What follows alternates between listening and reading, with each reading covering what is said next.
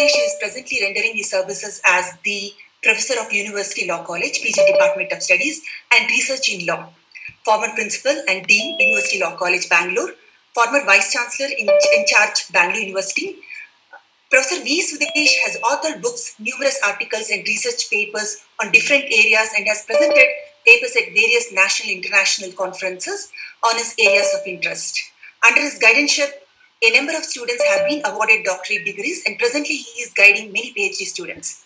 Dr. Sudesh is one of the most highly regarded personalities in legal education, distinguished educator, dedicated academician, a leading researcher, and an exceptional administrator. A true mentor and a great professional advisor for many teachers and students. He is instrumental in shaping the careers of many of his students.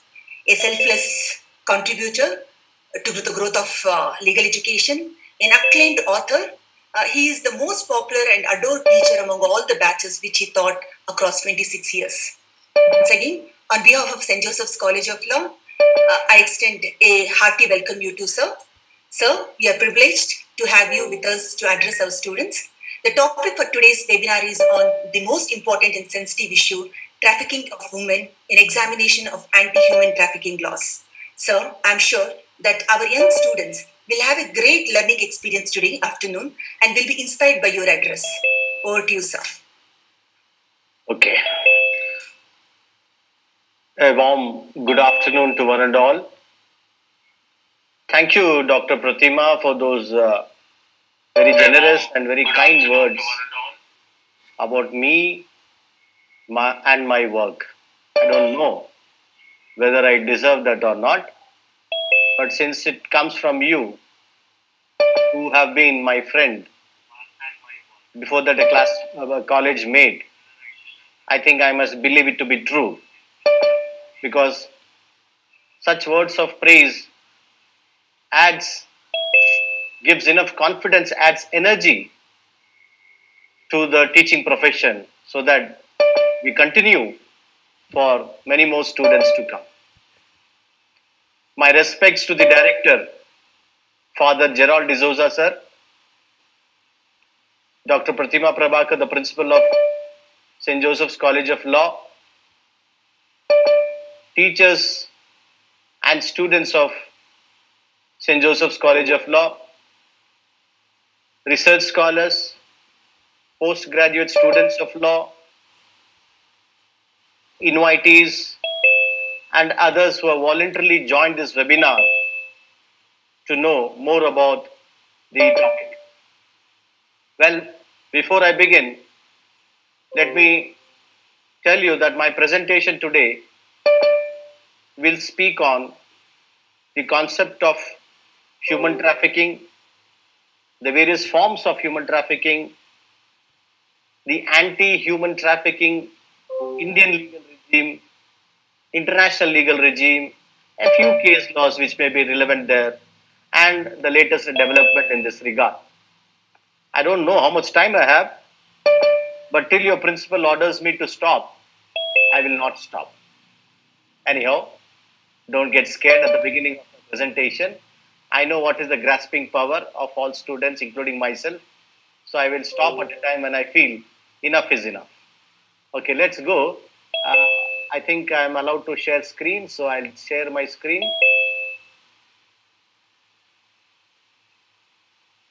Just a confirmation whether the slides are visible.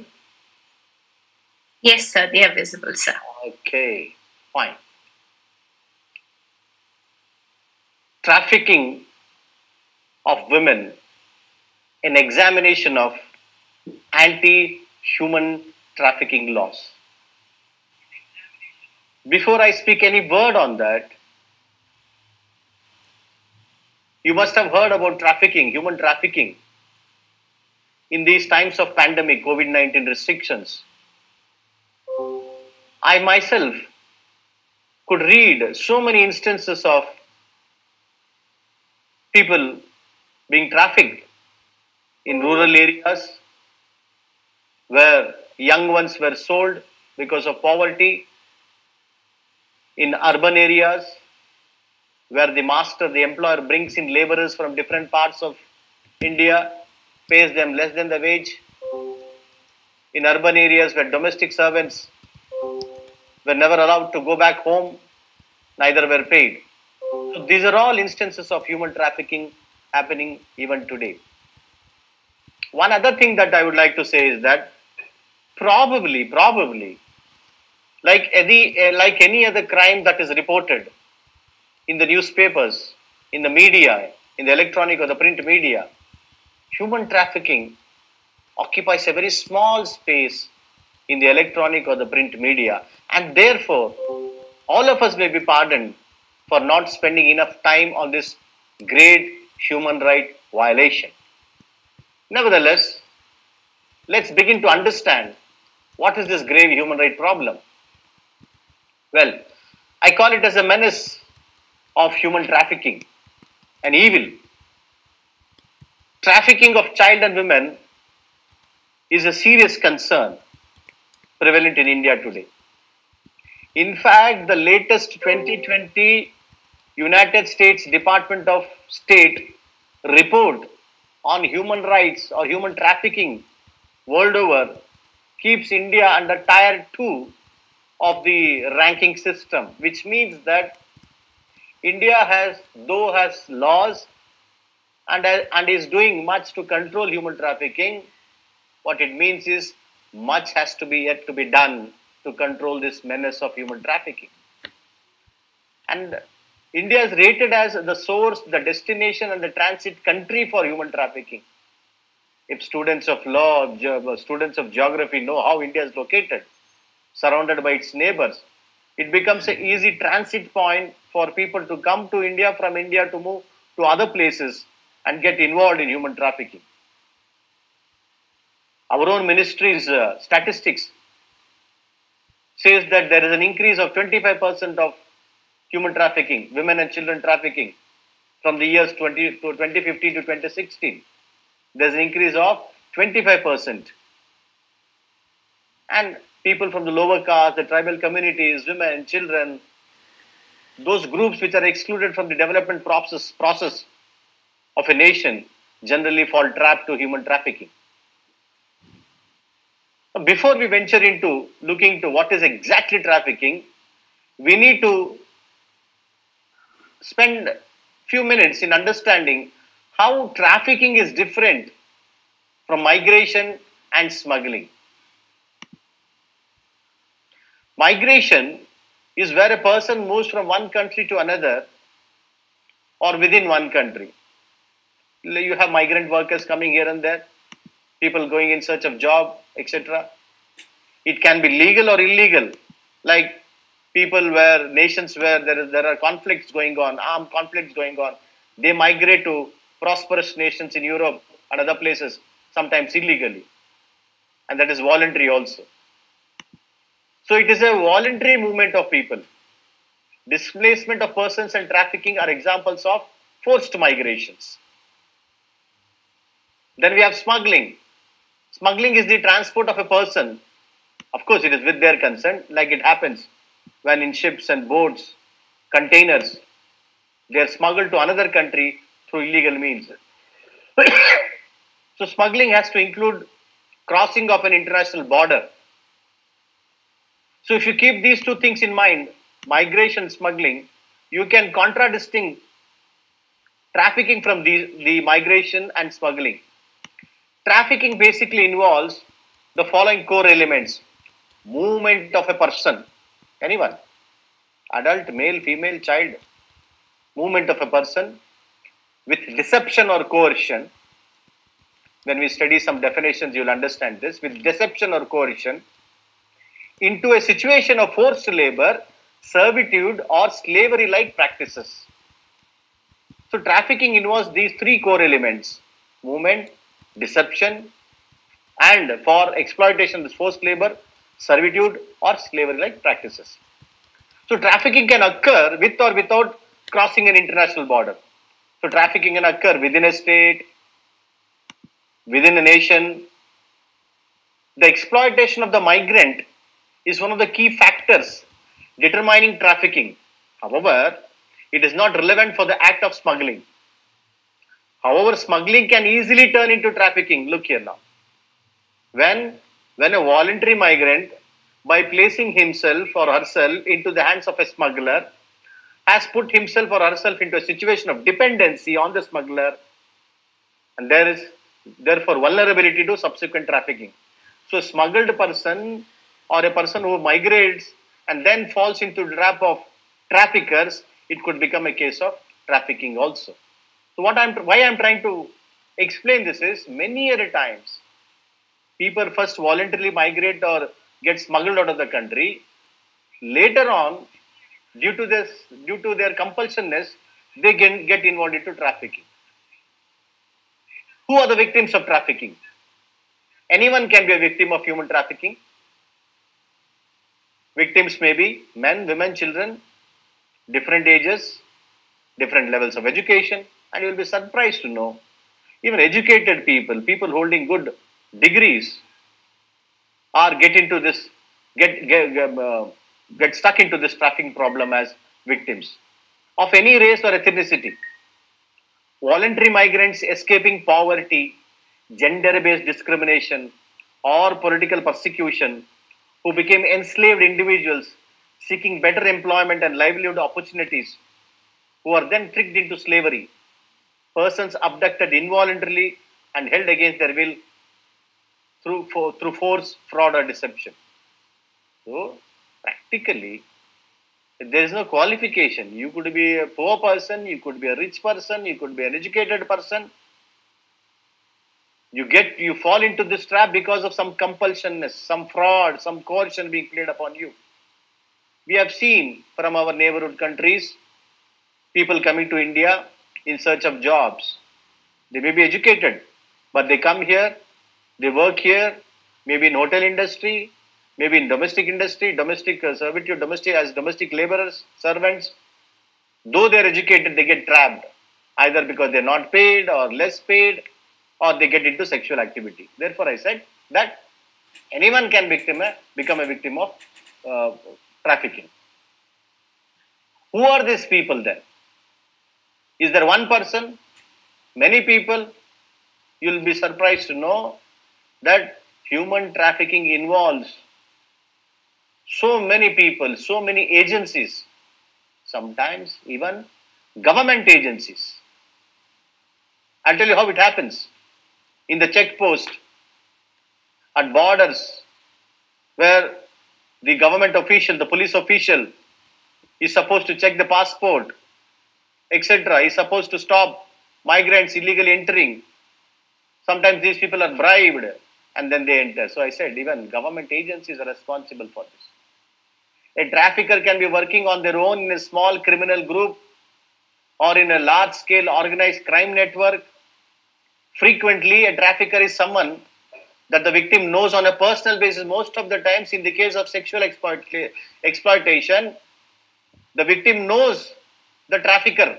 They promise jobs in Middle East countries, in Dubai. You must have read in this paper, in Dubai and Abu Dhabi and other places.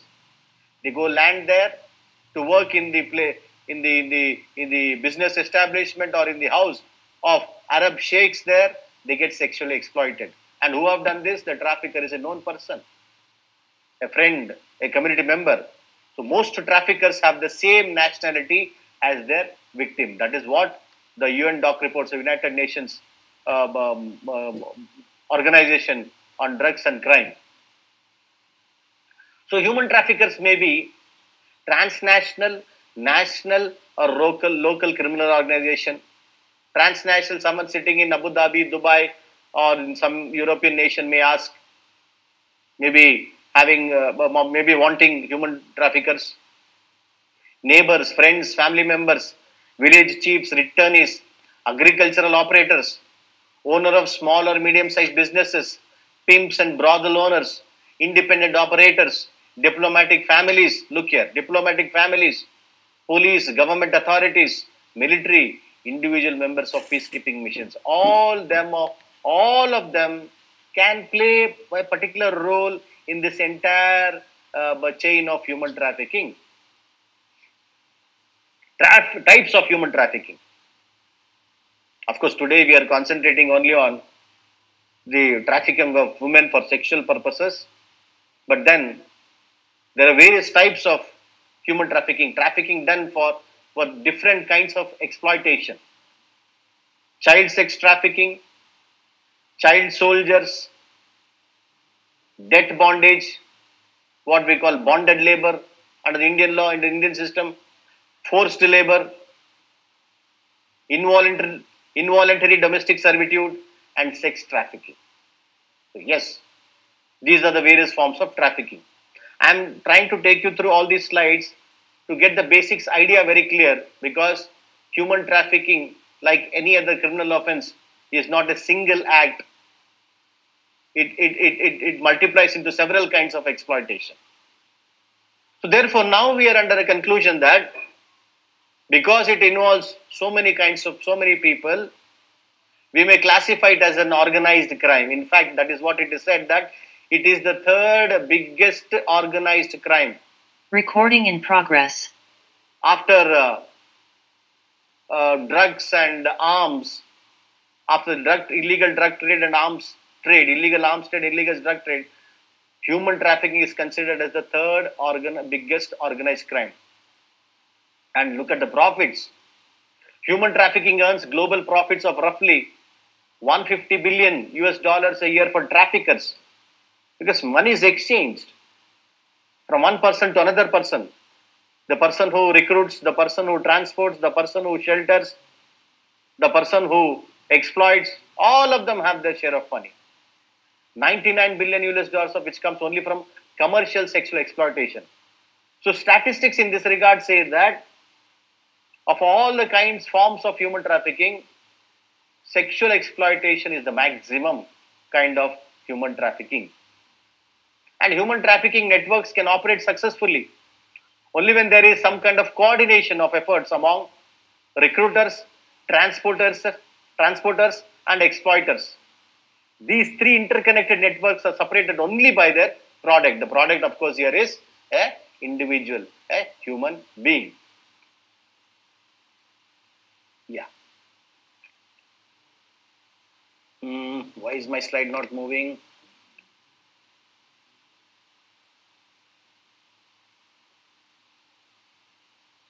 What happened? Let me stop share and I'll try to once again share some problem. 1 minute. Okay, once again I share. No. There's some problem. Okay.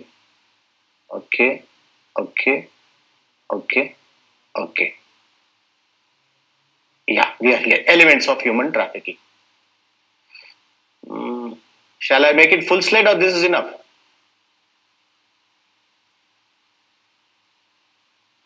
This is visible? Yes, sir. It is visible, sir. Okay.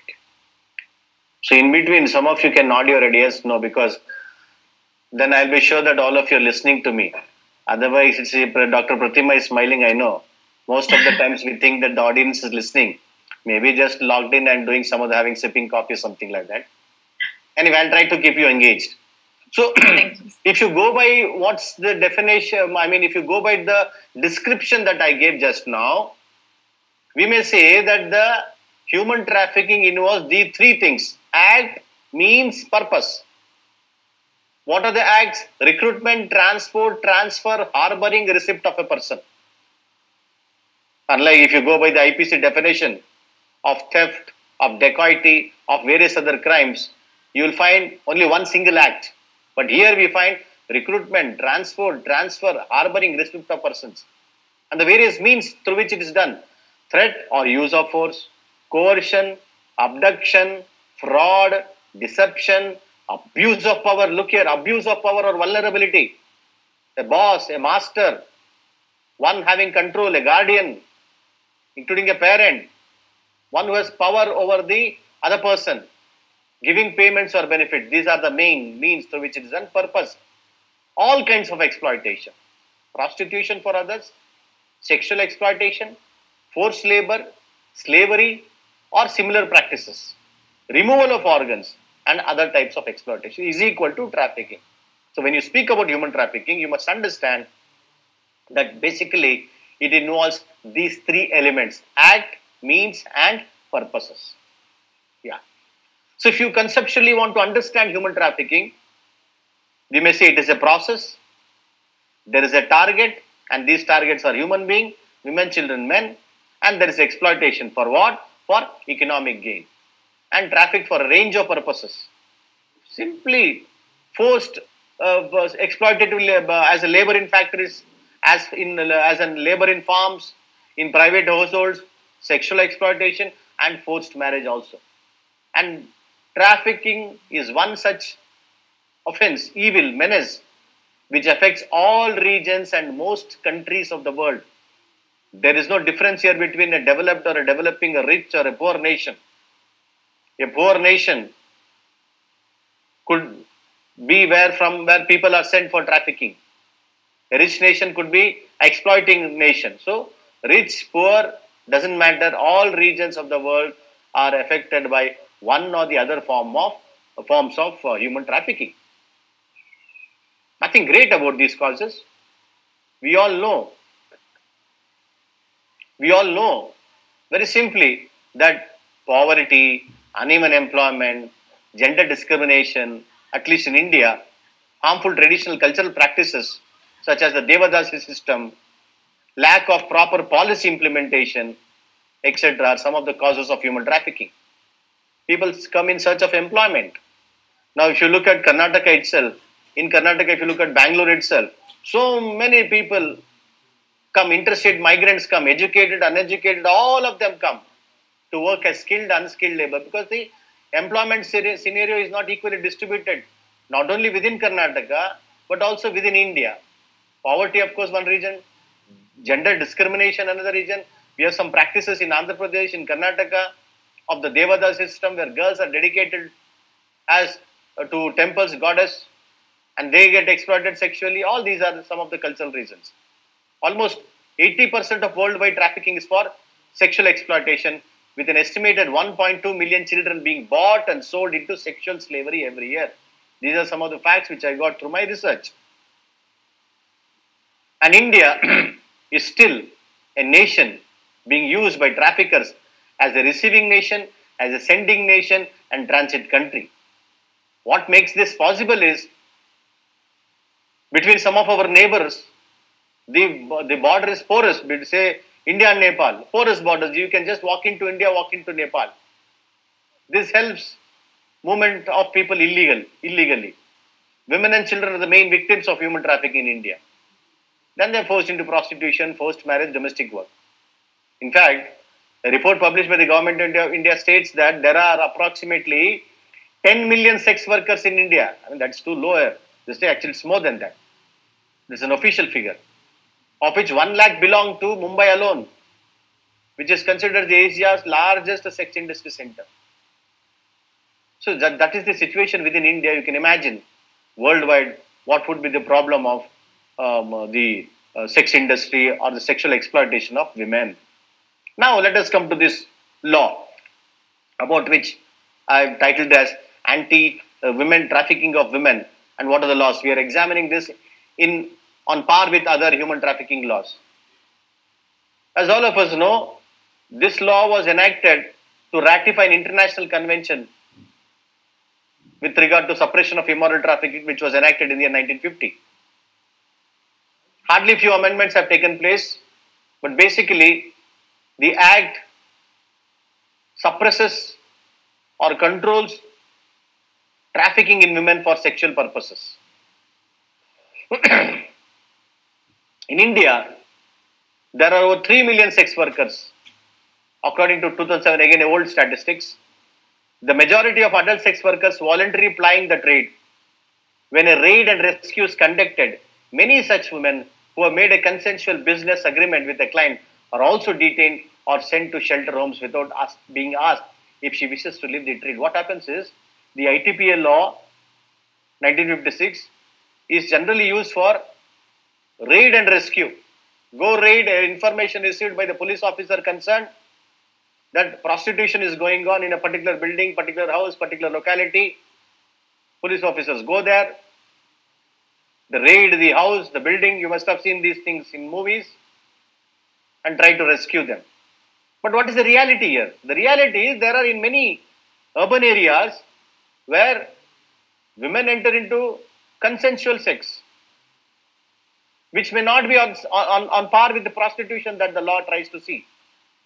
Here you are rescued, but where are you sent again? Where is the woman sent again? That's the problem with the ITPA law. Anyhow, if you go by section wise, these are some of the sections which punish the activities involving trafficking of women for sexual purposes.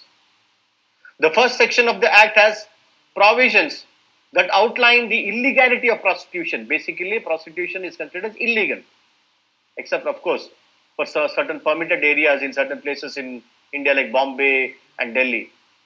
So the first section of the Act has provisions that outline the illegality of prostitution and the punishment for owning a brothel or a similar establishment or for living off earnings of prostitution, as in the case of a pimp. If a pimp lives on the earnings of prostitution, he is also punished. Section 5 of the Act states that if a person procures, induces or takes a child, so we are trying to include even a child prostitute also here. The case of a child being a prostitute, being used as a prostitute. Section 5 of the Act states that if a person procures, induces or takes a child for the purpose of prostitution, then the prison sentence is a minimum of 7 years, but it can be extended.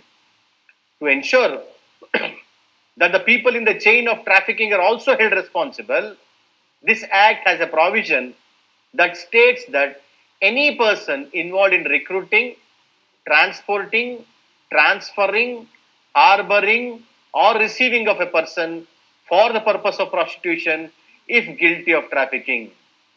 In addition, any person attempting to commit trafficking or found in the brothel or visiting the brothel is punishable under this law. Furthermore, if a person is found with a child, it is assumed that he has detained the child there for the purpose of sexual intercourse and hence shall be punishable. If a child is found in a brothel and after medical examination has been found to have been sexually abused, it is assumed that the child has been detained for the purpose of prostitution. So therefore, we find that this particular law, through various sections, tries to make the act of prostitution illegal by making the people involved in this entire process guilty of the offences specified in those sections, whether it is section 5, 5A, 5B, 5C, section 6, etc. One of the problems of this particular law is that under section 8, even the person engaged in prostitution is also considered as a criminal for the purpose. Keeping in view the reality of the Indian situation, we find that many a times women enter the sex trade for poverty, for certain compulsions. So, in that sense, this particular law does not do justice to a person who is found doing this. So, it is in that sense not pro-women. Actually, it should have been pro-women. Fine. We move on. I'm not going to the legal definition of what is a brothel, etc., etc. That is there for you to study in the ITPL law. It may consume more time. But I'm just trying to give you a particular view of this particular ITPL law. So, it is said that this ITPL law is like a law which only curbs visible prostitution, wherever someone receives a phone call where it is found, and incarcerate the offending woman at protective homes, restricting her freedom, denying her agency, and imposing a one-size-fits-all rehabilitation plan on her. Under the ITPL law, a victim who is rescued can make an application for her to be sent to a protection home, provide care for her. Under section 21 also, the protective homes can be established by state government. So the people, critics of this law say, look here, this law does not go into the root of addressing immoral trafficking, the root of addressing the problem of sexual exploitation of women. Rather, it conducts a raid, rescues the woman, protects them, puts them in the home without realizing whether she has come on her own, whether there was some force applied, what is the reason. So that internationally it is agreed now that if you have to address the problem of human trafficking, you must address the root causes which leads to the human trafficking, addressing poverty issues, addressing gender discrimination issues, etc., etc. And further, this particular law also ignores the reality of bonded labor victims who are trafficked every day across this country to work under exploitative conditions. Bonded labor is a condition where a person is bonded as a laborer for clearing a debt which his parents, his ancestors have made to a particular landlord. So continues to be bonded. So many a people are trafficked for bonded labor, young persons, sometimes for organ removals, and girls for domestic servitude or forced marriage. So what happens is, some of these bonded labor may also fall into for sexual, may be exploited for sexual purposes. So the ITPA law does not look into this particular aspect, that a particular woman was actually bonded labor for working as a domestic servitude, but has landed up here to work as a work as a prostitute. So that is one lacuna in this particular law. So many criticize the ITPA law. We'll see what comes next. So the law was amended in 1986 and never reviewed since.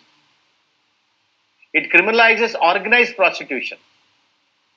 Organized, wherever it's being carried on, but does not address the status of a sex worker who operates alone. That's a very common factor in urban areas and cities.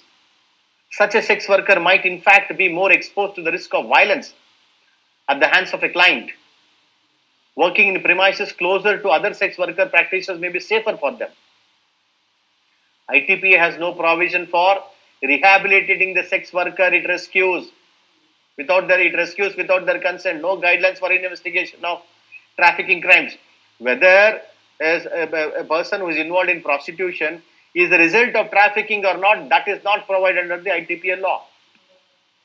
So there is no provision for any victim compensation, and there are hardly any facilities to connect the rescued worker with health services, because today internationally it is said that most of the people who are involved in get sexually exploited in prostitution are also a cause of major health hazards. So they don't get health facilities also. That is also overlooked under the ITPA law.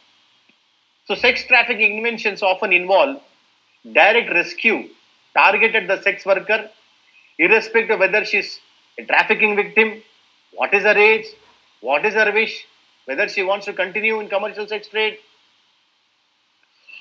As her consent, opinions and choices are disregarded in the process of rescue, she may encounter disrespect, indifference and violence at different points on the rescue and rehabilitation pathway.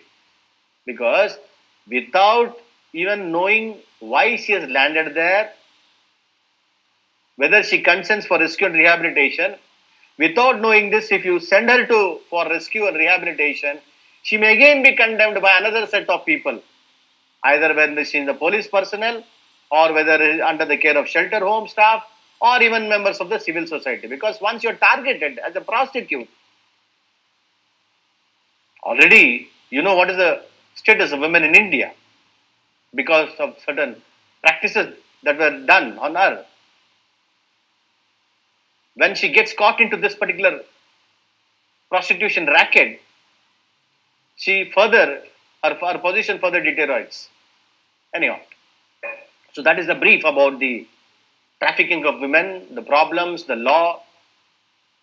And what question here is, if people know the trafficking such an evil, they can get exploited, why and how do they join this? So researchers have said, by investigating, there are two factors here. For all sorts of trafficking, whether it is sexual trafficking, forced labor, push and pull factors for human trafficking, as they call. What is this push factor and pull factor? By push factors, we mean to say those factors that induces the victims to move out of the country of origin under expectation of something better in life.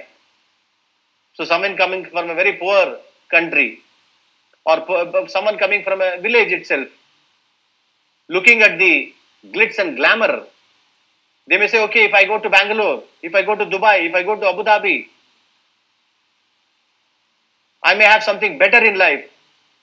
This is one factor which attracts them, and they fall victim to human trafficking.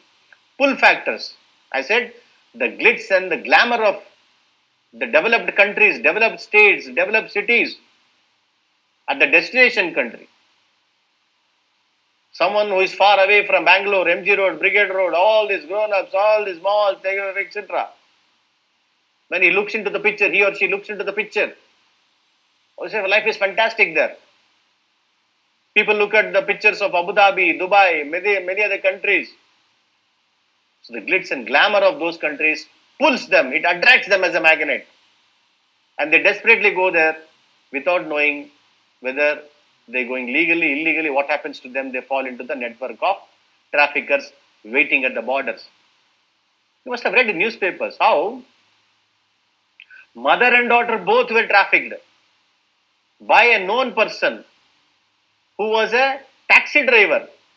And this taxi driver used to drive his taxi very often from city to the airport. It actually happened in Hyderabad.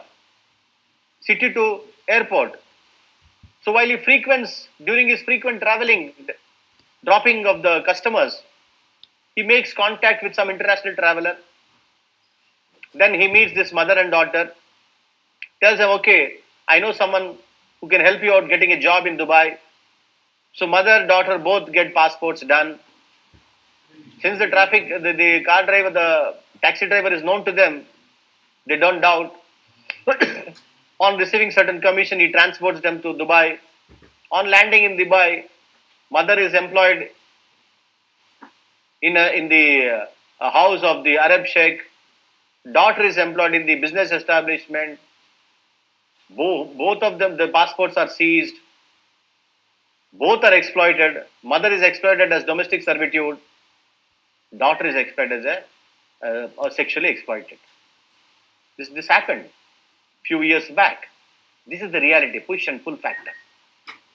Now let us straight away land into some relevant international legal framework, because without understanding what is going on at the international level, it will be difficult for you to understand how big a problem this is.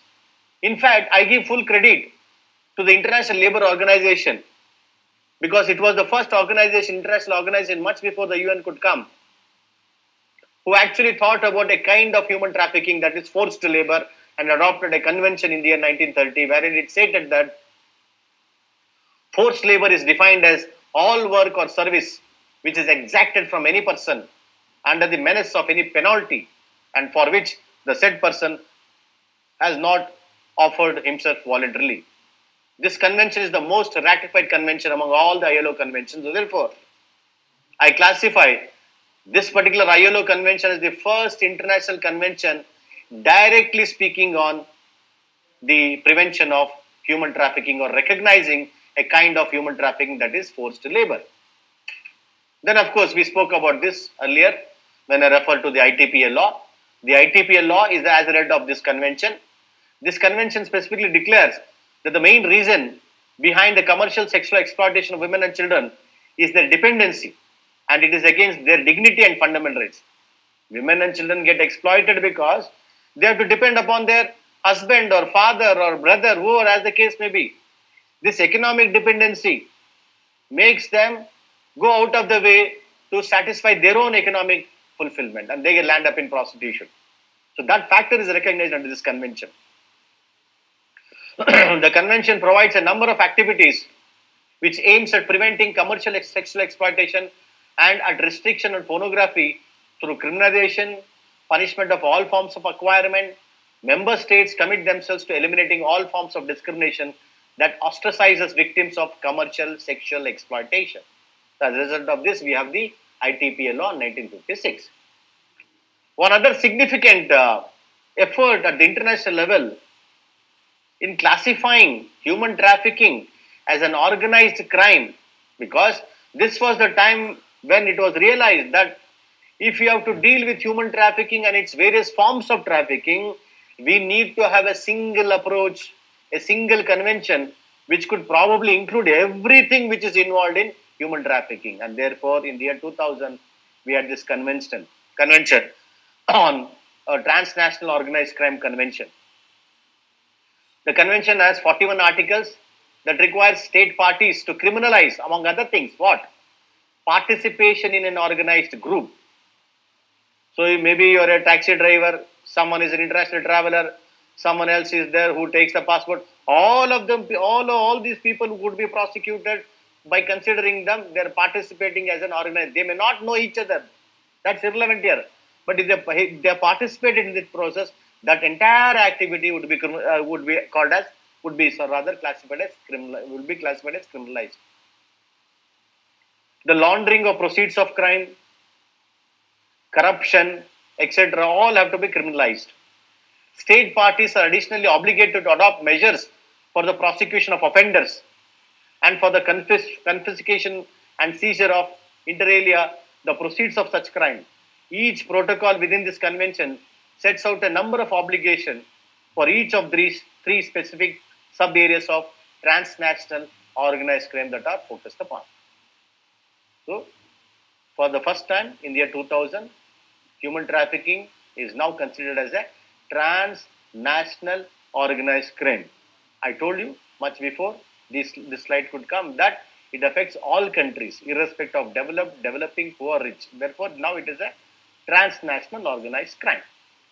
Okay, now let's look into what is the domestic legal regime against human trafficking. What is the law? How does our legislation deals with it? Of course, we have the Constitution of India, which basically, through the preamble and through the fundamental rights, prohibits human trafficking, recognizes certain kinds of trafficking. I'll come to that a little later. So here, when we speak about dealing with trafficking, we have two strands of criminal law, which is the general criminal law, the Indian Penal Code 1860,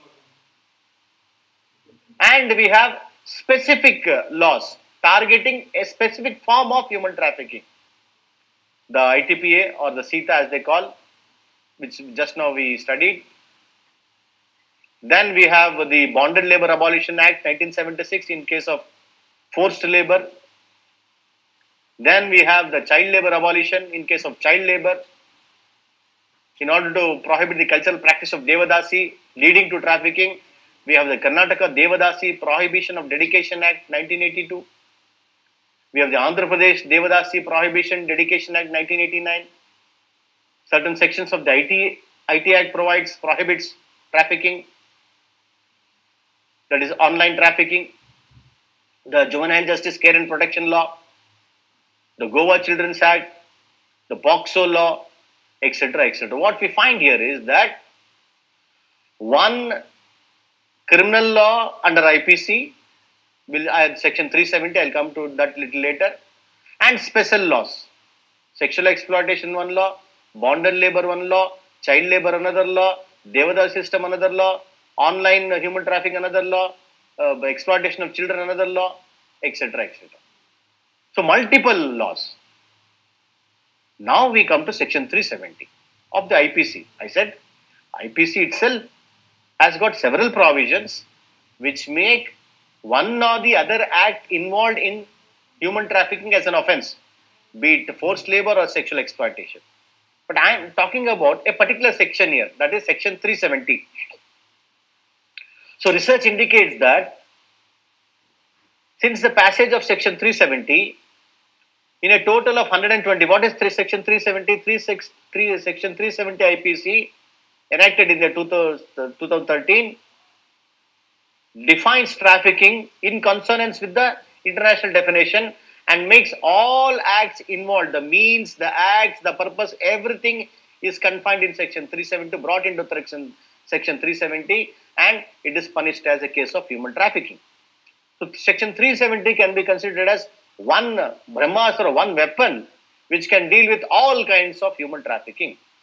Therefore, research says that Between the years April 2013 to July 2018, Section 370 has been used by several magistrates along with other provisions of the law in holding a person guilty of human trafficking. For example, it has been used under the ITPL law 32 times. Section 370 has been used 32 times under the ITPL law. Section 370 has been used 8 times under the Bonded Labour Abolition Act, 8 times under the Child Labour Abolition Act, 22 times within IPC provisions of rape, sexual harassment, outrage, 27 times under the POCSO law, 23 times under the JJ Act, and other provisions 69 times it has been used. So, what we call is that the Indian Penal Code through Section 370 is a standalone offence, is a standalone section which has a standalone offence on trafficking, which prohibits all kinds of, punishes all kinds of activities which are involved in human trafficking by criminalizing them. Yeah. So now let us come to the Constitution of India. It should be very clear now at this stage to you that I have spoken about IPC and other special laws. IPC section 370, a standalone section making every activity involved in human trafficking a crime and requisite punishment. All other laws independently punish, prohibit human trafficking. Sexual labor, bonded labor, child labor, Devadasi, POCSO, JJ Act. Now we have our constitution. As all of us know, the Indian constitution prohibits trafficking in persons by recognizing many international conventions. It provides for right to life, liberty, equality, freedom, etc., etc. The Constitution of India, therefore, can be considered through its preamble, through the various rights, and through the directive principles as one big weapon, moral weapon rather, a moral armory which helps other legislation, specific legislation to control human trafficking. If I have to pick up one particular article under the Constitution, I'll pick up Article 23, which directly speaks about trafficking in human beings and begar and other, rather prohibits traffic in human beings and begar and other similar forms of forced labor. Now, Article 23 has certain features. What are they? Article 23 itself is a right against exploitation, and it protects both citizens and the non-citizens against exploitation. It protects individual against the state as well as private citizens.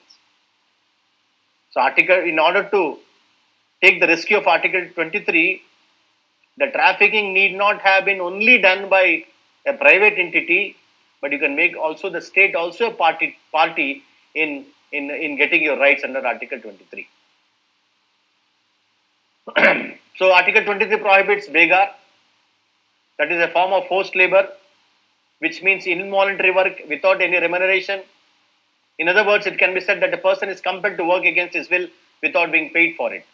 Article 23 also prohibits bonded labor, as it is a form of forced labor as per this article. I have told you that bonded labor is that where a person is forced to work to pay off his debt. Now, why I brought in this definition here is, many a times, insofar as trafficking is concerned, many a times, insofar as a crime is concerned, as law students, lawyers, policy makers, we need to understand how a particular act is covered within the definition. So I spoke about the 2000 Organized Crime Convention. Under that particular protocol, the definition is as follows, which when I read, you will understand that all activities linking to human trafficking, leading to human trafficking, probably covered. This definition is what is included in section 370 of IPC. What is that? It defines trafficking in person as recruitment, transportation, transfer, harboring or receipt of person by means of threat or use of force or other forms of coercion, of abduction, of fraud, of deception, of the abuse of power, or of position of vulnerability, or of the giving or receiving of payments or benefits to achieve the consent of a person having control over another person for the purpose of exploitation.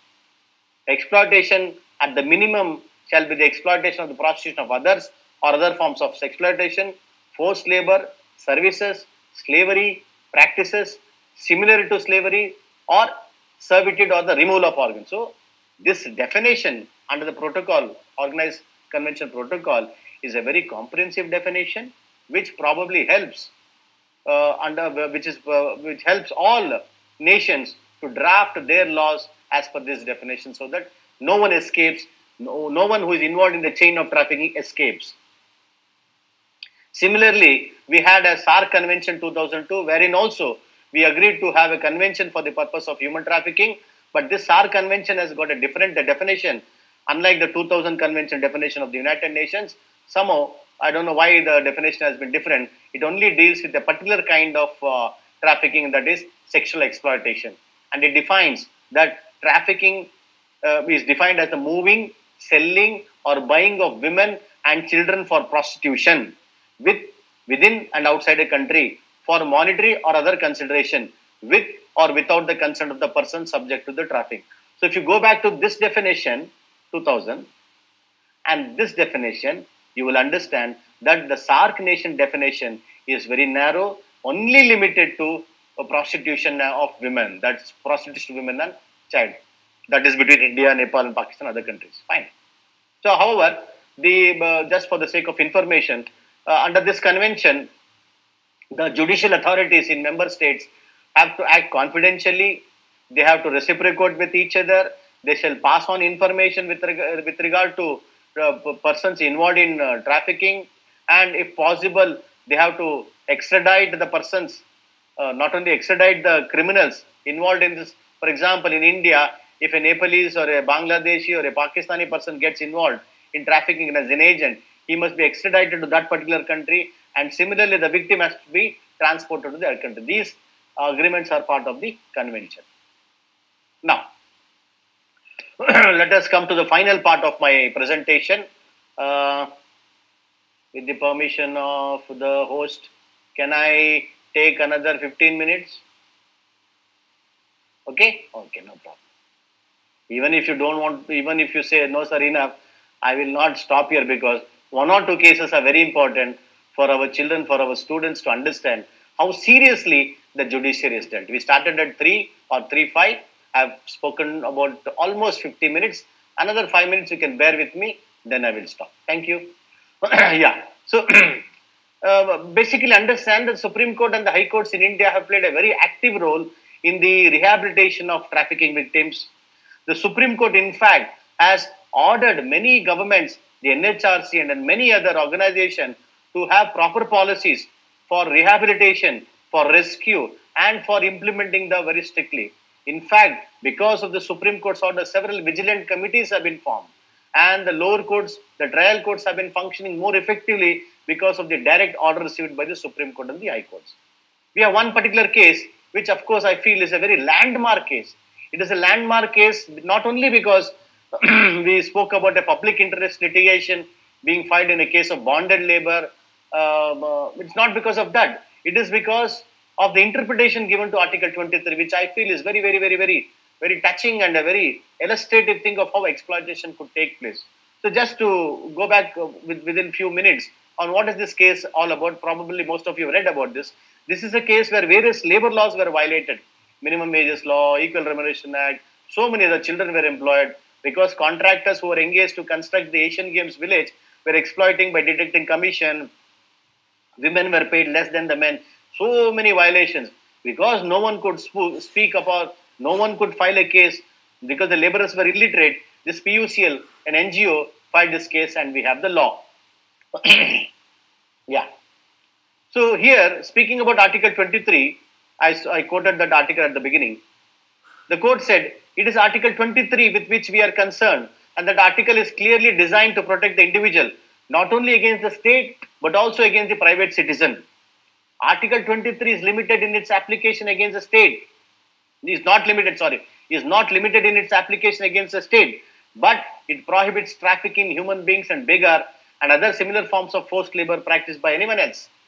The sweep of Article 23 is wide and unlimited, and it strikes at trafficking human beings and beggar and other similar forms of forced labor wherever they are found. So that is the important judgment. And one other thing which Justice Krishna, I suppose, said about Article 33 is what Article 23 prohibits is forced labor. That is, labor or service which a person is forced to provide, and force which would make such labor or service forced labor may arise in several ways. It may be physical force which may compel a person to provide labor or service to another, or it may be force exerted through legal provision such as a provision for imprisonment or fine in case the employee fails to provide labor or service, or it may even be compulsion arising from hunger and poverty. Look here, even without any force, a compulsion which arises from hunger and poverty, want and destitution. Consider the case of a bonded labor, consider the case of a domestic labor, consider the case of a women involved in prostitution. Do you think they would have voluntarily entered? Many of them, the compulsion would be hunger, poverty, want and destitution. So all this will be considered as forced labor. So Article 23 for me is the most important constitutional weapon or moral base through which we can stop human trafficking if judges start applying this interpretation. Any factor which deprives a person of choice of alternatives, look here, any factor which deprives a person of choice of alternatives and compels him to adopt one particular course of action may properly be regarded as force, and if labor or service is compelled as the result of such force, it would be forced labor. What a beautiful narration of Article 23 by the Supreme Court. Further, I won't stop here. This is one paragraph, it's very interesting. Please, when I read this paragraph, imagine how migrant laborers, domestic workers, so many other workers, helpless people during the pandemic suffered due to the lockdown. See what judges have written. Where a person is suffering from hunger or starvation, when he has no resources at all to fight disease or feed his wife and children, or even to hide their nakedness, where utter grinding poverty has broken his back and reduced him to a state of helplessness and despair, where no other employment is available to alleviate the rigor of his poverty, he would have no choice but to accept any work that comes his way, even if the remuneration offered to him is less than the minimum wage. He would be in no position to bargain with the employer. He would have to accept what is offered to him, and in doing so, he would be acting not as a free agent with a choice between alternatives, but under the compulsion of economic circumstances.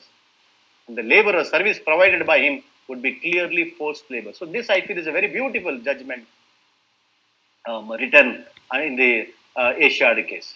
Well, we have other cases. Justice Bhagwati said that if you don't pay minimum wage to person who are employed in famine relief work, that itself amounts to forced labor or human trafficking by the state itself. It's a case where, in order to provide relief for famine, the government gave some voluntary work but paid less than the minimum wage. So the court said nothing doing. If you're providing work, pay the minimum wage. Even that is a case of forced labor. Similarly, when you take work from the prisoners and don't pay, you are violating Article 23 because that is also a kind of exploitation. Similarly, we have Lakshmikant Pandey versus Union of India, where adoption, what happens is, in inter-country adoptions, small children, without following the norms of the adoption law or escaping the norms of adoption law, children are exported or given in adoption to foreign parents, and these foreign parents, after some time, forget to take care when they have their own child or some other thing happens in the family, and these people are then either are you sexually exploited or forced labor or domestic servitude or for removal of organs. That was the grave reality that the court encountered in this case and said that for adoption, the law must be followed strictly. Bandhuva Mukti Morcha case, the formation of vigilant committees. Yeah, I'll skip all these things. This is one case where the National Human Rights Commission was directed to take part in policies and programs, in training programs for the purpose of eradicating human trafficking. Yeah. I'll come to the last part. The last two things or three things that I would like to say is that we had a bill titled as Trafficking of Persons Prevention, Protection, Rehabilitation Bill 2018, which of course has lapsed, wherein one holistic law, one law covering all acts of human trafficking were to be controlled, regulated, punished by having protective homes, rehabilitation funds, designated special courts, etc., etc.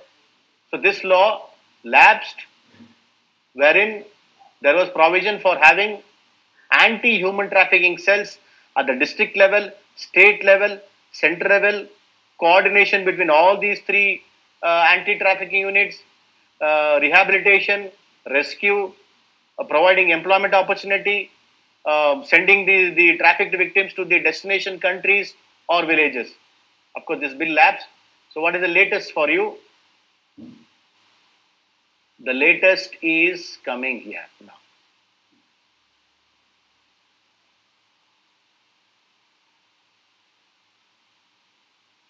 Bear with me, I'm coming. Finally, only 2 more slides. So in a recent development, just when I was preparing for, when Dr. Pratima, your very respected famous principal, directed me to speak on this topic, I said, as a teacher, it is my duty to tell the latest. So luckily for me, I could find that just 2 days back, and when I was writing this article, when I was presenting this, when I was preparing for this, the Ministry of Women and Child Welfare has invited suggestions and comments for its Trafficking in Persons Prevention, Care and Rehabilitation Bill 2021. It is proposed in the bill to make National Investigation Agency as the main investigative agency to look into cross-border trafficking offences. The punishment under the new bill are enhanced up to death sentence in certain cases. An interesting inclusion in the bill 2021 is to include transgender also as a victim of trafficking. So this is the latest that I wanted to tell you. But before I tell you tell the last sentence, now that you have listened to human trafficking and all the problems, international conventions, please, as law students, you have a duty to participate in this lawmaking process. I think up to July 15th, you have time to give your suggestions or objections. The bill is available online. You can download, give your suggestion from the St. Joseph's College of Law, led by the principal. After this seminar, you can sit down, read more, and try to send your own suggestions. Finally, friends, trafficking of person is a grave act of human right violation. It deprives the person of human dignity. After all, we are human beings. When a person is trafficked, his human dignity goes away. It's almost like being a slave. All the stakeholders in the society must act in unison to eradicate the menace of trafficking in person in order to reaffirm faith in fundamental human rights, in the dignity and the worth of human person, in the equal rights of men and women and of nations large and small. I borrowed this from the United Nations preamble. Thank you very much. I think I've exceeded the time, but it is compulsion. When I start speaking as a teacher, it becomes a habit sort of a thing. Sorry for the extended version. Thank you very much. Thank you so much, sir, for that comprehensive and truly eye-opening presentation. Sir, would you be okay with answering a few questions from the audience? Oh, why not? Let me try if I can answer. Because students have always answered our questions. Let me try to answer their questions. Yeah. Wonderful. So we will now open up the floor for a few questions. Participants, if you have a question, please type it into the chat box and I will read out the questions as they come in. While we wait, I will get started with some questions of my own. So, sir, naturally this would vary based on the individual trauma faced, but do you think that it is possible for someone to fully rejoin society once they have been rescued from trafficking? Good question. It all depends upon what form of trafficking was the victim involved in. Insofar as sexual trafficking is concerned or sexual exploitation is concerned, I believe it's very difficult to get back to society because the society is not ready to accept you back into the normal framework of society. In case of bonded labor, child labor, domestic servitude, probably we have much to do. We can definitely put them back into shape by giving them alternative employments, by the government coming to rescue their debts, clearing off their debts, by shutting down the industries or the places where bonded labor is carried on, by prosecuting the employers who involve domestic slavery. But insofar as prostitution is concerned, a little difficult. For that, you and me collectively must try to build a social fabric where we say that this is all fine. Please know that the prostitution is the oldest profession in India, practiced oldest profession. Therefore, society must try to accept them back. It is possible to rehabilitate them. Yeah. Wonderful. Thank you, sir. We have a question in the chat which says, Sir, you said that Mumbai is the only place where prostitution is legalized, right? Isn't it contrary to all the struggles that they have made to create bills, amendments, and acts to prohibit it? Yes, true. We are double speaking. On the one hand, we say that prostitution is immoral, illegal. But on the other hand, we have permitted certain places to operate as brothels, as prostitution. So it's a question of immorality of the society. Well, my dear friend, please also know that there are so many families in Mumbai, in Pune, in Delhi, where these women have life dependent upon their sexual activity. So therefore, it's a licensed form of a sexual activity.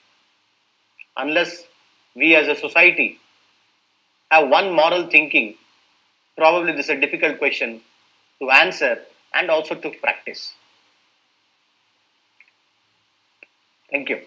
Thank you, sir. The next question in the chat says, Sir, could you please throw some light on Stockholm Syndrome? Oh my God. Let me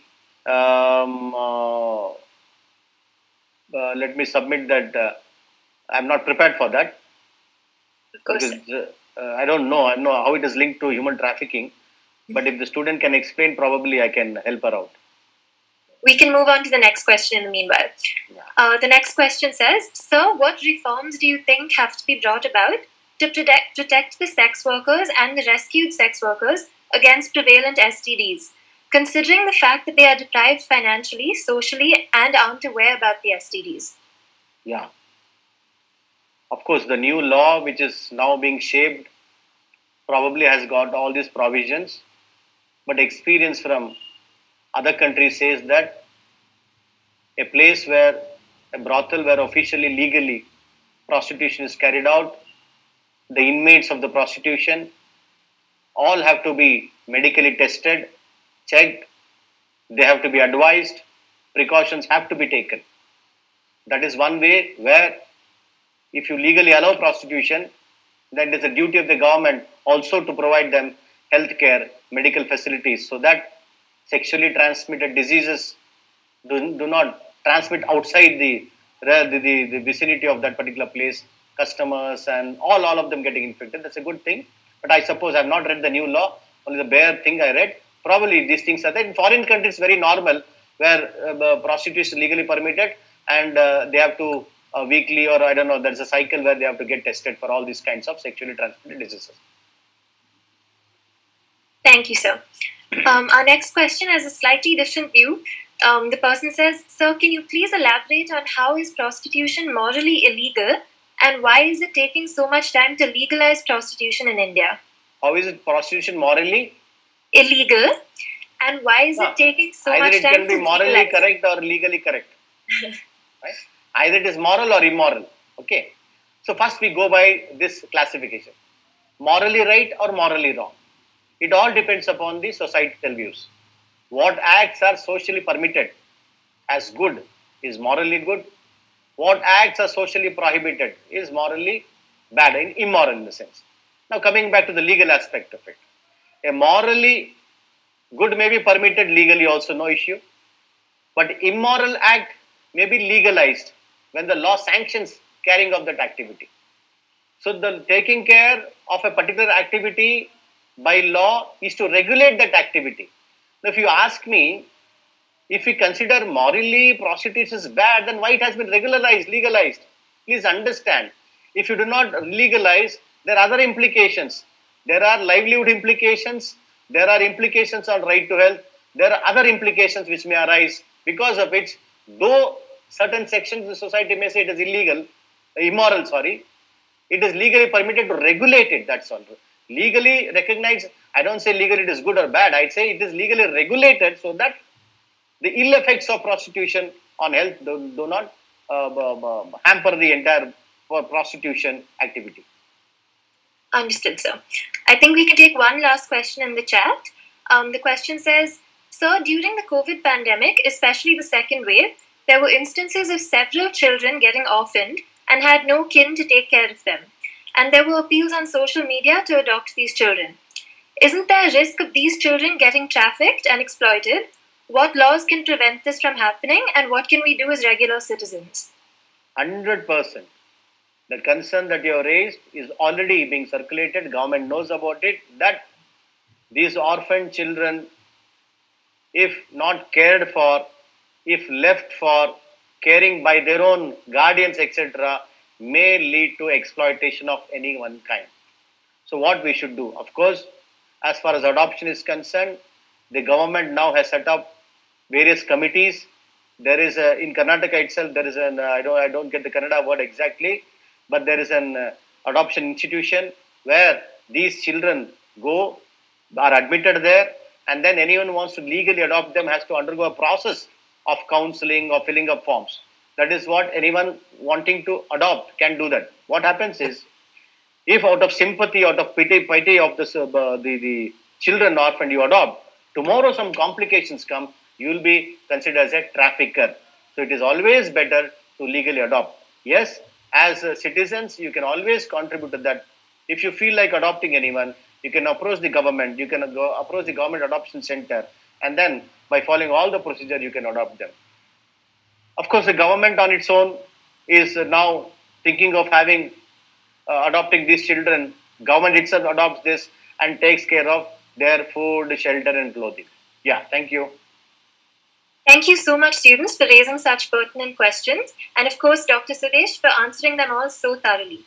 Participants, please note that after the vote of thanks, we will be posting the link for the feedback form in the chat box, and note that only if you fill out this feedback form will you be eligible to receive a certificate of participation for this webinar. I now invite our Vice Principal, Mrs. Pauline Priya, to deliver the vote of thanks. Thank you, Thangam, and a very good evening to one and all. I've been given the pleasurable task of proposing the vote of thanks for this program. On behalf of the Director, Father Gerald D'Souza S.J., the Principal, Dr. Pratima Prabhakar, the staff and students of St. Joseph's College of Law, I extend a heartfelt gratitude to Professor Dr. Sudesh. Sir, I count myself among the very lucky students who have been taught by you. Whenever Sir has walked into our class, he has held the room with his command on the subject, his eloquence, and very many other factors. If I had given an opportunity, I would embark on an endless litany of things about Sir that has wowed many students like me. Thank you very much, Sir. Sir is someone who always encourages students to explore, express, and excel academically and creatively. Once again, Sir, thank you for such an engaging session, and thank you for graciously taking up the questions of our students. I'm sure our students have gained much from this session. I thank all the students, research scholars, and the very many of you who have joined us for today's webinar. I also thank Ms. Thangam, who has emceed the session, and I also thank Mr. Balraj and Parikshit for lending us the technical support. Thank you all. I'm not going to stand any longer between your tea and yourself. Thank you very much. Thank you. Thank you, Pauline. Thank you, Yeah, sir. I'm waiting for the tea to be served on me. Because you said you're not going to wait any longer between me and my tea. Thank you very much. God bless you all. I thank the management of St. Joseph's College of Law. I thank your principal and my very good friend, Dr. Pratima Prabhakar, for giving me this opportunity to speak to you all. This was a very important topic. I hope in coming days you'll do more research and contribute your own in your own manner to eradicate this problem. Thank you, one and all. Thank you for listening very patiently. Thank you all. Goodbye.